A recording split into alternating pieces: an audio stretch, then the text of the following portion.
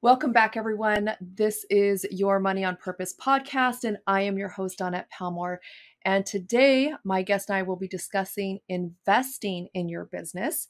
My guest today is Stephy Rigby, and she is an Instagram content mentor who empowers her clients to create authentic content and helps them focus on using Instagram to market their business. She has over 10 years of corporate sales and marketing experience, but the 9 to 5 life just wasn't for her.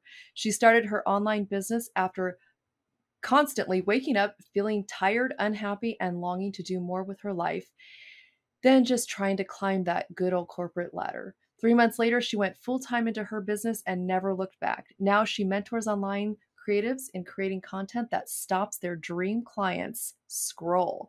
Welcome to the show, Stephy. Thank you so much for being here and being willing to share your story and insight. Absolutely, my pleasure. I think it's so important to share these lessons with people because, we can gain so much insight from someone that's already been through it, and we can save ourselves so much time and hassle when we just take those lessons into consideration. So I'm excited to be here.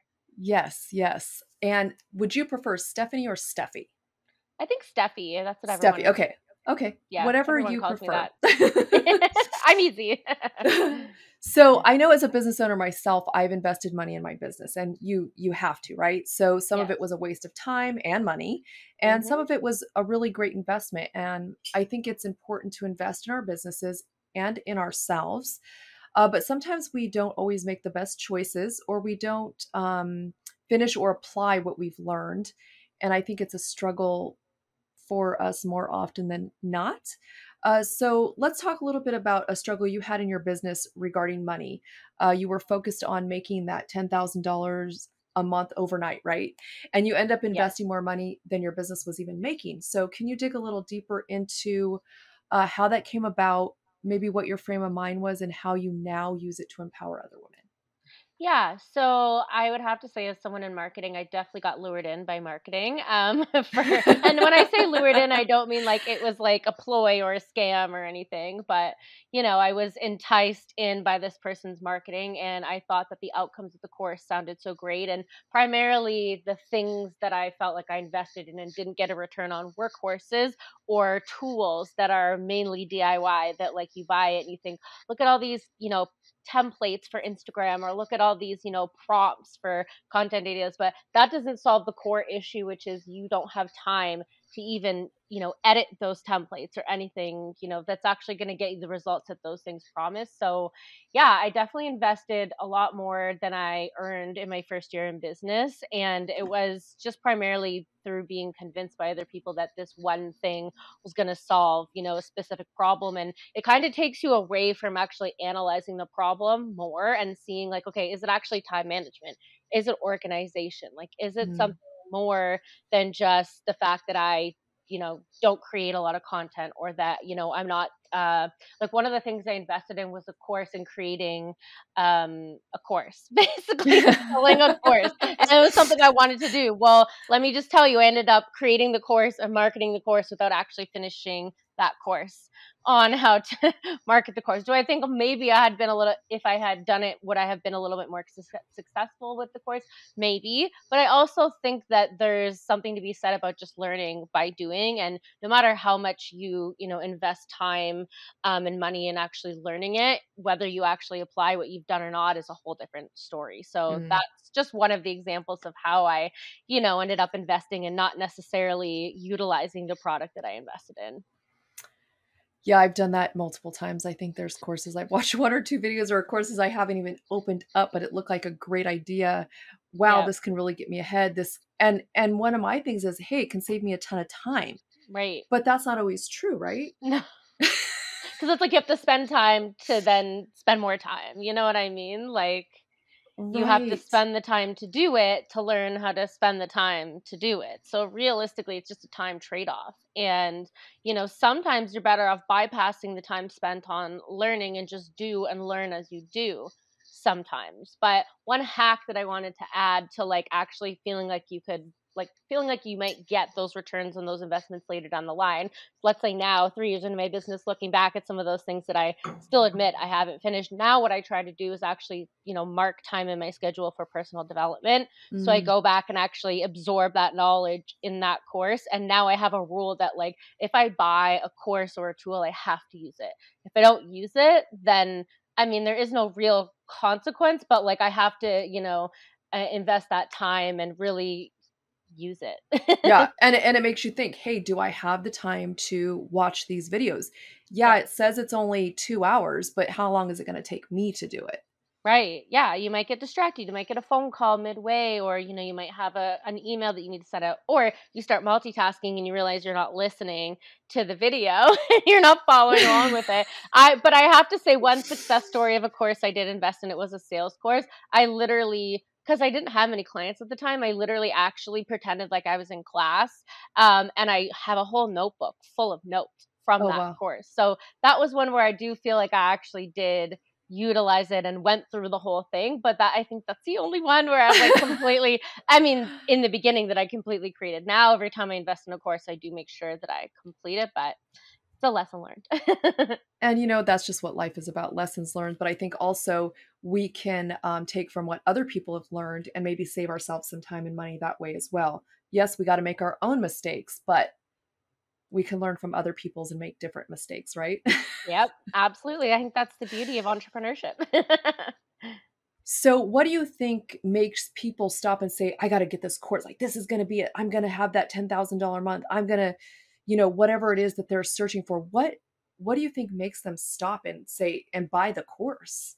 I think that it has a lot to do with the marketing tactics, usually psychological marketing tactics that make people one idolize the person, and this is a good thing, idolize the person selling the course, and think that I can get their results. I want to be where they are, and I admire this person, and I want to be like them, or I want to have what they have. Mm, So that for me was like the number one driver between a lot of things. But I think one thing we forget is we're not in that person's spreadsheet of their expenses. We're not in that person's like book seeing like, how much they actually bring in a month. I mean, a lot of people are transparent about that, or, like to say they make 10K months, or they're a six-figure earner, or things like that. But nobody ever really like peels it back and says, this is actually how much I'm paying my team to help me do these things. I don't do my own copywriting. All these people help me with this, and this is what the, expenses for that for those services are. And I think that's one thing that obviously you're never going to really have anyone tell you, especially when they're marketing something to you in a sales environment. So I think that that's one thing. I think another thing is just they also get at you emotionally, where it's like, do you want to change? Like, how bad mm. do you want this to change? And they make it very urgent for you, right? So I think the urgency plus the idolization of that person, and also kind of the glitz and glamour that go along with a lot of people marketing courses in particular, especially coaches, I think that those are the two main things that kind of get people when it comes to, you know, buying something like a course. Yeah, that totally makes sense. I hope that somebody listens to this and then will make a course that actually talks about how much team they have behind them doing Yeah. stuff, that That would they're be not doing amazing. it all themselves, because I think that would take the pressure off of us and be like, Right. "Okay, I can't possibly do all this stuff myself. I have to get help." And so share with us your the lessons that you've learned investing in your business. What are some takeaways that we can hopefully not make those same mistakes? Absolutely. So there are like kind of five key lessons. And this is like a blog post that I've written before, but basically, because this is something that I do talk about a lot, especially when it comes to investing in social media help and, Instagram specific things like content prompts, or, templates. So basically, five lessons I learned about money or investing as an entrepreneur. And this is through 3 years of experience. So the first thing is every return is dependent on you. So for me, that means like you are responsible for your own return on investment, not necessarily the person you're investing in. And I think that there's a certain amount of accountability and personal accountability that go into actually getting those results, and therefore that return on investment. But I also think it's setting a goal for what you want that return on investment to be, because Mm, oftentimes, when you read a sales page, they will maybe promise you like you can now make 5K a month, but that's not going to necessarily mean that you will make 5K a month. You have to set the goal for yourself to make 5K a month. You have to figure out what's necessary to do that. Then you have to do the lead generation. And there's so many little puzzle pieces that have to go together. So you can't just rely on the course creator or the coach to make you get that result. You really need, to dedicate your time to, if it's a group program, doing the homework. If they're teaching you, methodology or process, then you have to, absorb that and practice it and, use the processes. So that's like one of my top Yeah. You got to put in the lessons. work, right? Yeah, you can't just, turn around and go, "Oh, this course was a waste of money. I, didn't get the return on the investment from it." Sometimes it won't be a monetary return on investment either. Sometimes it will be, save time, or sometimes it will be, learning how to do something so you do things quicker, which equates to save time. So, and Yeah. less headaches. So, just really setting your sights on like what do you want that ROI to be, and also vowing to hold yourself accountable to that Yeah. return. That's a good point. Got to put Yeah. in the work. And then the second lesson is not every investment is a good investment. So we just kind of talked about that. And obviously, there's a price to pay for being impulsive. And that was something that happened to me in my first year, which is why I ended up spending 3 times the amount of income I made on courses. And, didn't find that out till tax time, really, until I added it all up. And, I think too, like, just kind of going back and looking at how I was so eagerly, lured into things and impulsively purchased courses that I didn't like, that I thought I wanted at the time, and then again just didn't use them or didn't complete them, or my business went in a different direction where I didn't necessarily need that thing anymore. So I think just trying to, be wise in what you choose to invest in, and just not, jump at the hottest, shiniest looking thing Yeah. on the market. So what is some things we can use to discern that a little bit? Because yeah, we're in the marketing, like they got our emotions, we Yeah. love this person, they're doing great. What are some ways we can kind of take the emotion out of that?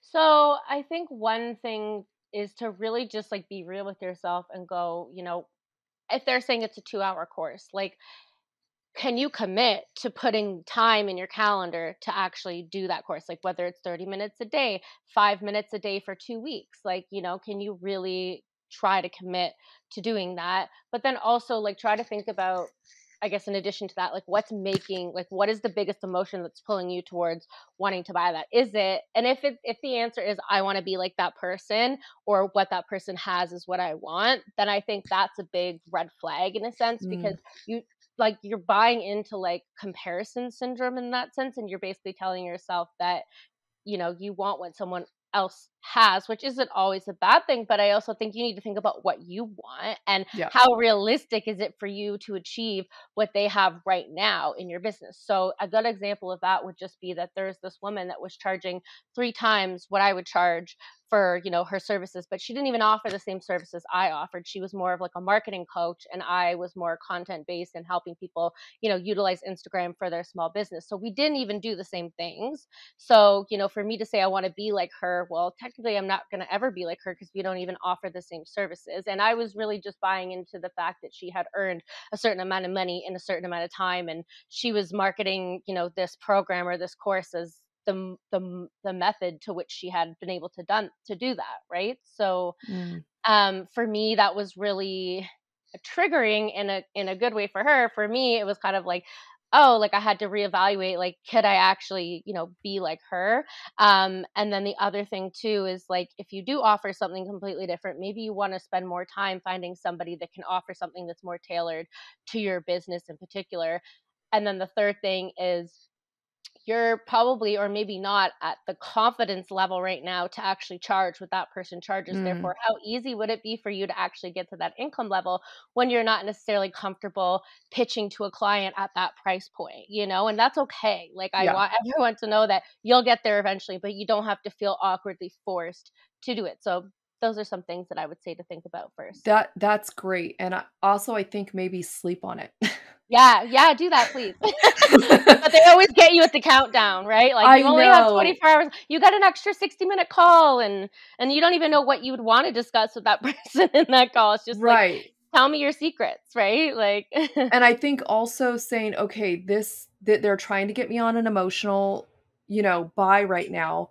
Recognize that, write down maybe the pros and cons of the course, why you would buy it, why you wouldn't, and sleep on it. And I really like when people put time pressure on me, I've really been like, okay, then it's not for me. Like if you're going to Right. force me into a decision, then I'm not going to do it because I don't want to make the wrong decision.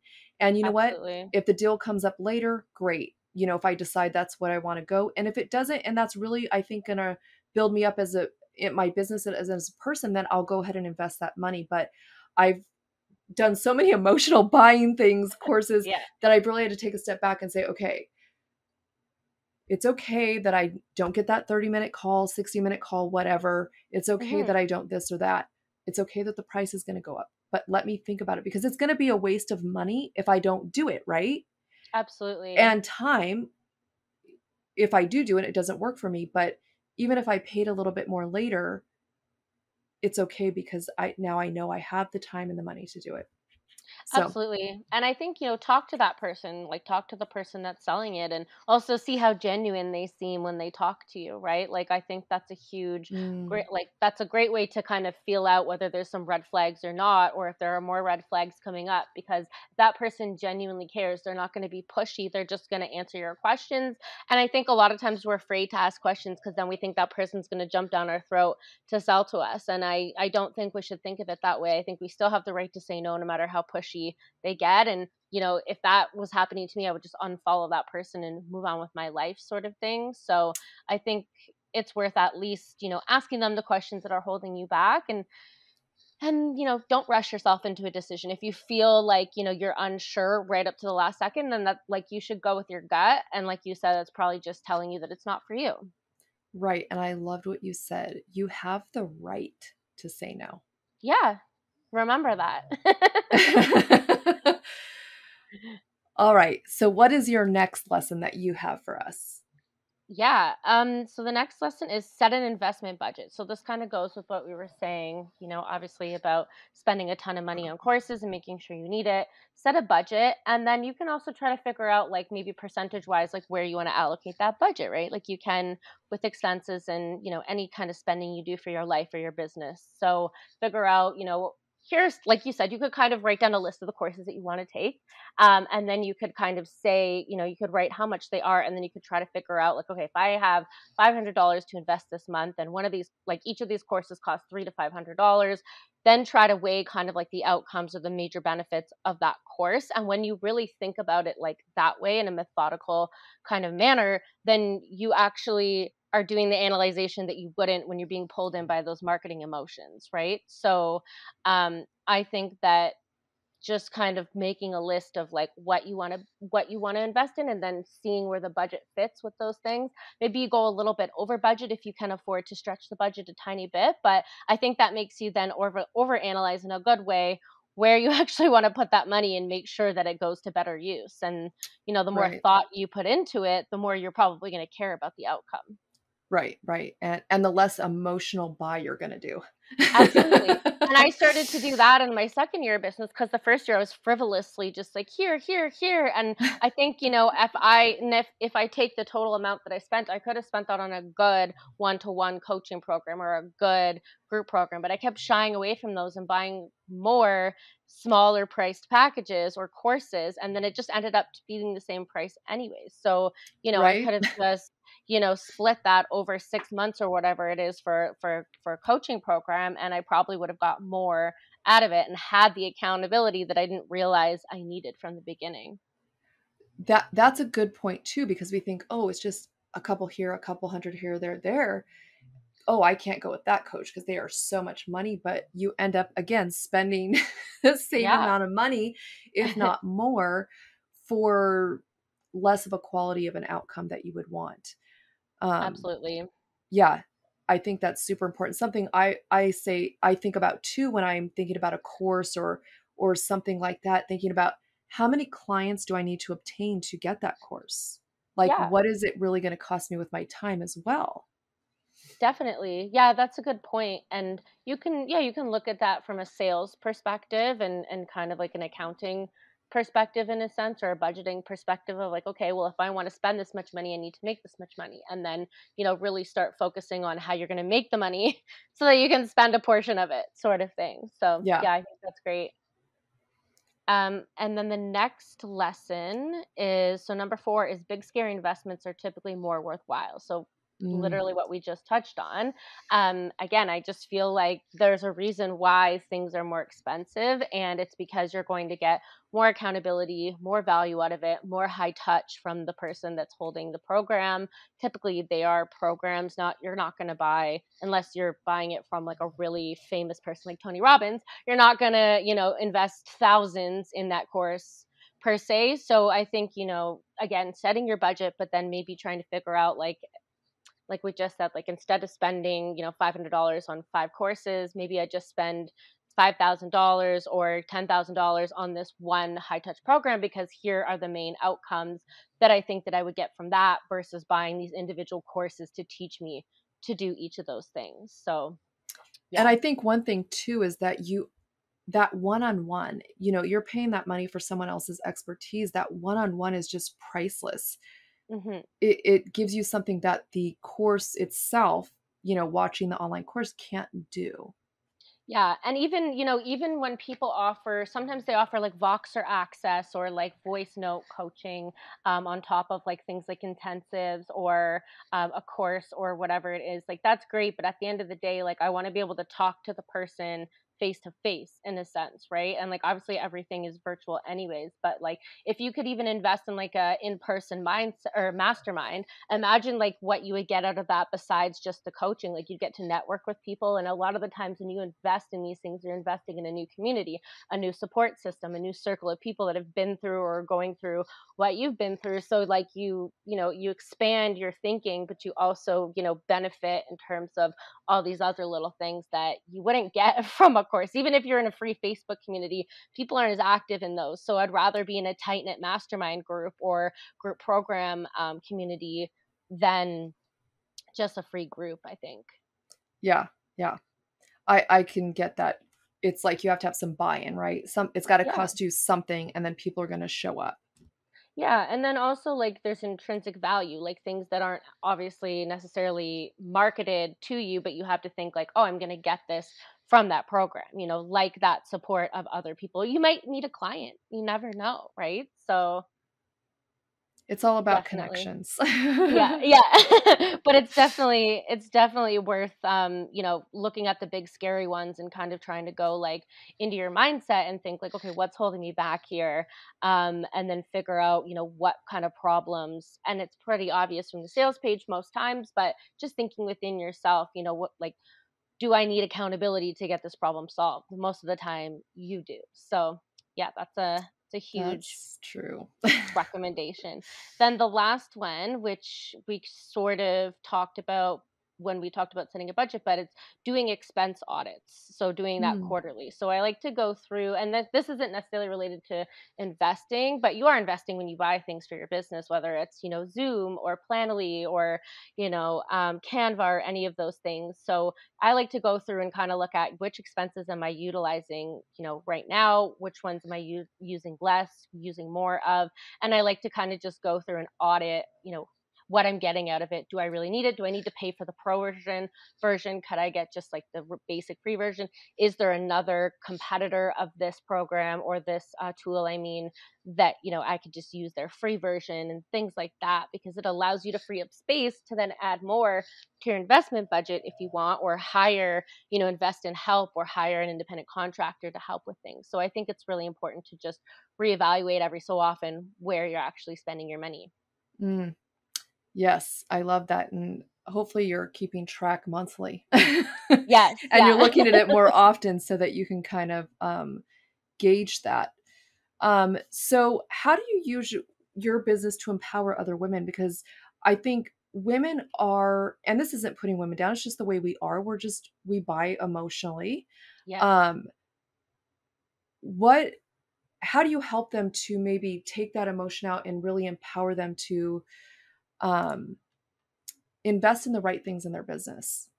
Yeah, so the way I like to do that is just being very frank with people in general when it comes to my marketing and when I speak on social media. And I'm always, sharing my own experiences, making it really clear, again, lessons that I've learned to help other people learn from my lessons, even maybe asking people the hard questions like, are you really going to use this, or why do you feel like you need this? One thing I, often have to talk people off the ledge of is going viral on social media, for example. And a lot of people will invest money in things thinking it's going to help them go viral when, really they're just chasing after something they're never going to really achieve. So, I like to empower people by helping change the way they think about things, and also helping them get to the mindset behind why they're feeling that way, and a lot of it is illusion.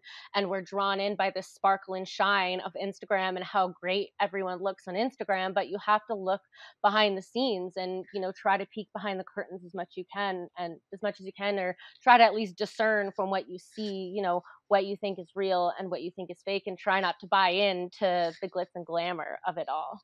Yeah, and then maybe talk to some of their customers or clients, right? Try to Right. find out people that have taken their programs or courses and, did it work for them? Didn't it work? What the pros and the cons, like those things, and not be afraid to ask questions. That'll Absolutely. help us kind of back out of the emotion part of it as well. Because money is also emotion. So, we, we Yeah. and we could just be impulsive about stuff and not even really realize it. But then we're regretting it later. Like, oh my gosh, I spent that $500 on that course. I didn't even take it. I'm so upset. And Right. obviously you can't return a course. It's not like, the purse you can maybe go return, but you can't Right. return the course. But to really dig out and do your research, I think that's a really important piece. Speaking of, the glitz and the glam, there was these people, they opened up this company and they brought in these TikTok influencers. They um, they spent like 50 grand on this party to build up this business, okay? Their TikTok got about 11 followers. oh my gosh. Yeah. So $50,000, 11 followers, I don't see the ROI on Yeah, that. I don't, not But, now. It's gonna take talk a about while. being caught up in that emotion of it, that Yeah. that glitz, that glam, and how much it Hmm. costs them. Um, that was an expensive lesson, but I'm sure they learned a Yes. lot from it. And hopefully today, these 5 lessons, this conversation is going to help you to make decisions a little bit better, when we get caught up in, we got to have that course, we got to have that product, we got to have this or that, whatever it is, but really taking a step back, because not only can it cost us money, but it can cost us time, which time we can't get back. We can make more money, we can't get time back. And that's really, really precious. Um, and it can help us from making, squirreling off or making a big mistake in our business. And I think that's really important. So thank you, Steffi, so much for coming and sharing these lessons with us. If somebody wants to get a hold of you, how can they get a hold of you? Yeah, so you can find me on Instagram at your content bestie, IE on the end of bestie. I usually come up once you type in your content. And you can also reach me at www.yourcontentbestie.com. That is my website, and I'm always happy to chat about anything regarding Instagram, or if you want to chat more about worthwhile social media investments, I'm your Mm, girl. I Thanks for love having that. me. And we'll have all that down in the notes so you guys don't have to worry about writing it down. You can just get it down in the notes. And I think you also have a freebie for the audience. What are you giving away? Yes. So I am giving away my Reels audios. So I have a list of trending Reels audios, and they are easy to find. You can click the link in my bio, or you can find them from your show notes, I believe. And basically, what that is every week I go through and find the most trending Reels audios, and this is a great way to increase your visibility and reach on Instagram. If you do make Reels, or if you're looking to just start, you can kind of pick some from the list that you feel like are easy to do and try your hand at them. So, I yeah, love that. I have a great time making reels. Well, they're thank you fun. guys. Thank you guys so much for being here. I'm so honored that you guys take your time and listen to this podcast. My name is Dawnette Palmore, and I am on a mission to empower you to give your money more purpose so you can live your purpose. Thank you for listening to Your Money on Purpose podcast. If you got value out of this episode, I would be forever grateful if you would leave a review and then hit that subscribe button wherever you listen to your podcast so that you never miss an episode. Thank you again for being here, and until next time, remember, money is just a tool that we get to use to live out our purpose.